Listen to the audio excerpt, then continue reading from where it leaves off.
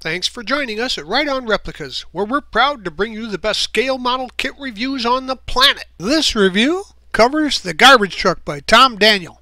It's a Revell kit number 85-4198. Now, most garbage trucks are dirty and full of garbage, but not this one. It's no less than a surfboard-toting hot rod that doubles as a beach party bandstand. Now, the kit is a skill level 2 for the intermediate builder. Contains 57 parts. It's molded in white and chrome and has vinyl tires. The kit's seen a few box art designs over the years and a number of reissues. The original was released in 1968 in the middle of the mod era. Can you dig it? Now the copyright stamp says 68 and the decals read 2014. So this recent re-release has been based on the original molds, but it's got updated decals. Now the build-up on the kit is 100% exterior looks. There's no motor or detailed undercarriage, and the suspension is very basic. The cab's a multi-part unit, and everything mounts to it aside from the seats. Now the trash body is a multi-piece unit, and aside from the surfboards and accessories that are molded in place, that's all you get. The mini band members are pretty cool, and you get a go-go girl and 2 guy figures. Now the decals are Revell quality, and they replicate the originals that came in the kit. The overall finished dimensions are 7 inches long, about 3 inches wide, and almost 5 inches high. Here are the contents of this kit, and as you can see, they're individually polybagged for the chrome and the tires to keep them from touching. So even though this is a vintage kit, you can probably be assured that the parts are still in good shape. The decals are nice and colorful, and the register is good, but you might want to use some decal setting solution for some of the larger ones.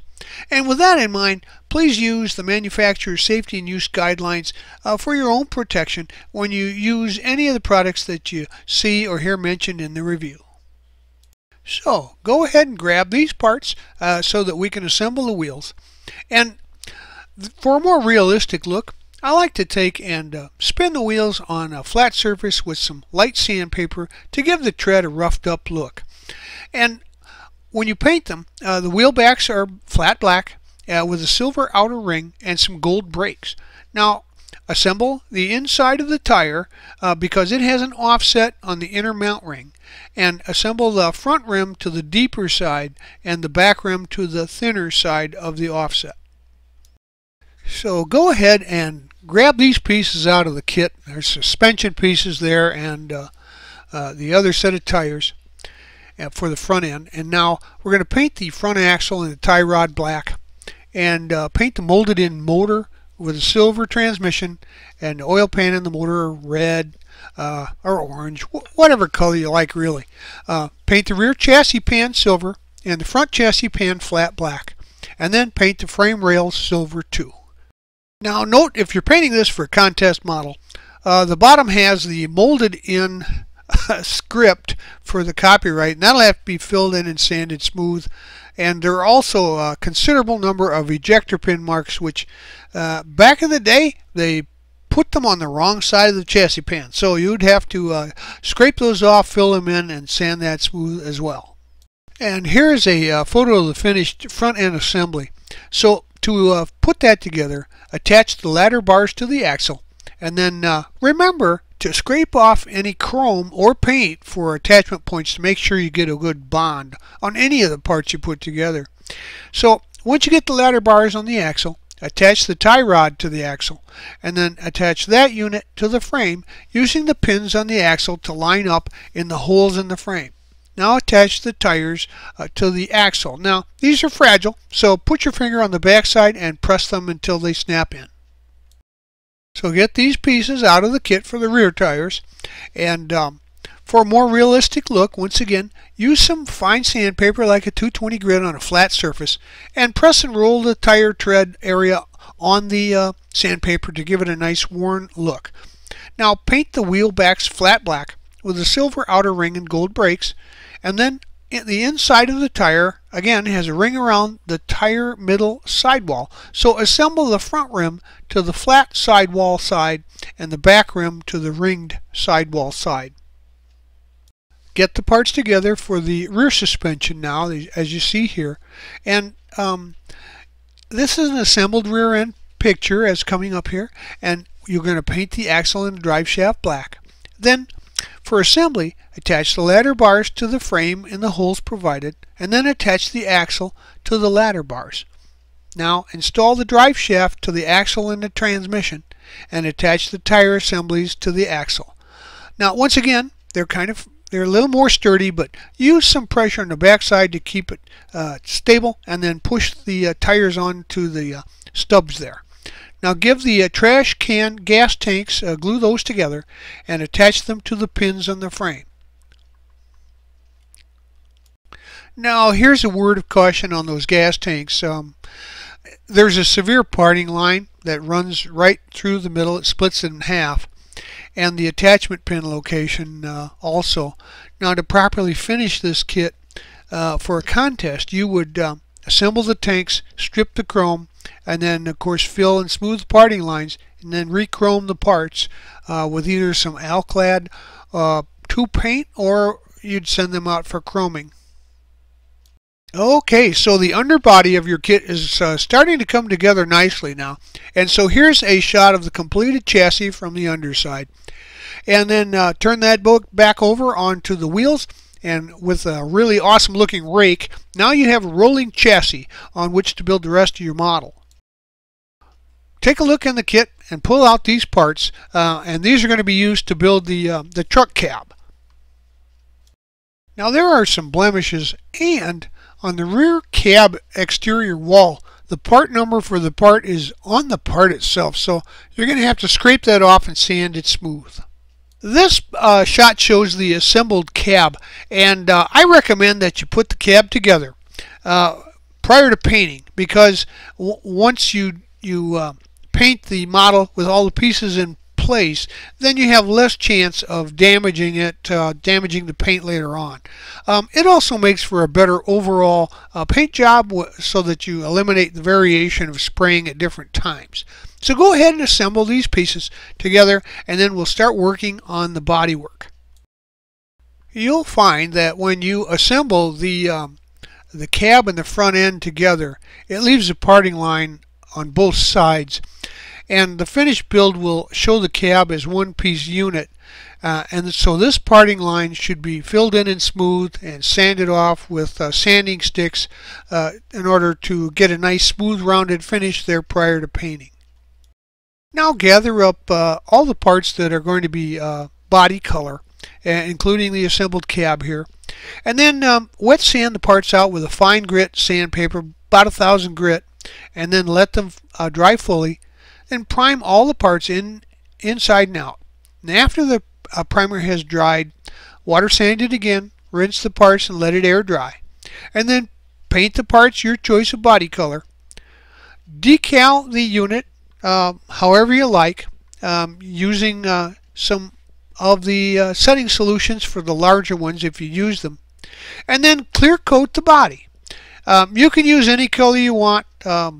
It's a garbage truck that was made from pure fiction, so whatever you like is great. Just make sure you get a nice even coat. Start out with a mist coat or two, and then heavier wet coats until you get the finish that you desire.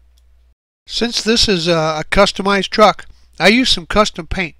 I gave it a silver base, and after that dried, I sprayed it with a coat of orange pearl, inside and out, to give it a good, nice, even coat of paint.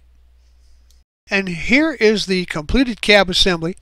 Now I painted the grille flat black, and then I painted the breather vents on the supercharger red, and on the finished body I painted the motor blower silver with a flat black belt. Then paint the mirror faces silver, and inside the cab paint the pedals black. Now attach the breather face to the breather body, and attach that to the top of the blower, and attach the side pipes to the notches in the body. Now attach the horn to the roof slot there, and the grill and the bumper to the front of the cab. Go ahead and get the interior pieces out of the kit now, and paint the seats flat black and the steering column flat black, and then the shift knob is a gloss black.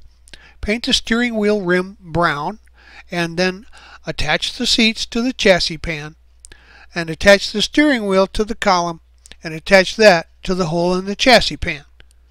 Now install the shifter into the hole in the center of the console, and note there's no dash decals for this kit. So if you want to place some up there, you'll need to go to your parts box or find some on the internet that you can print out with a color printer. Do some test fitting, then attach and glue the interior into the cab at the glue points. Make sure you remove any paint, and then again test fit where it's going to land and add the cab to the chassis. So find the parts here for the trash box, the compactor, and assemble those for the next step. There's an origin sticker on the inside of one of the panels here, so you'll need to remove that. It'll come right off. Now, to ease the assembly and to lower the chance of damage later, I partially assembled the trash box. So I put the sides and the back panel together with the top panel, and now you can prime this and paint it as a unit. And the rear door and the floor can be painted as separate units and assembled during the final assembly of the trash box here. So just like the main cab there, prepare the body parts for the trash box and all the parts that are going to be body color for that. And then water sand the parts again with some fine sandpaper and let them dry, air dry. And then prime all the parts inside and out. And after the primer dries, again a nice coat or coverage with some fine grit sandpaper. So wet sand that, rinse, and let it dry. And then after it's done, you're going to paint the parts the color of choice for the trash box. And you can see from my finish pictures here that I used Wimbledon white for that. Now you can apply the decals that you want to use for your kit, and I used most of them. I like the great big eye decals there. So once again, you may want to use some setting solution, but for the most part these go on very easily and nicely. They're not really over too many rugged contours, but just in case you want to have some of that setting solution handy. So go ahead, add all your decals, and then once those have dried overnight, you can clear coat them on to seal them in place. You should also note that there's an instruction error here. The rail inside the trash box side panels are indicated showing the floor being installed flat in the chassis at the base of the trash box front area. But actually the floor should actually sit in the rail. And see it more clearly here when assembled and installed on the chassis as seen in the floor.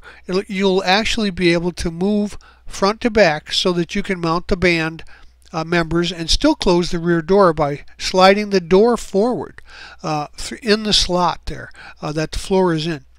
Nowhere in the instructions is it really explained, but the floor slides back and then back in to close the door.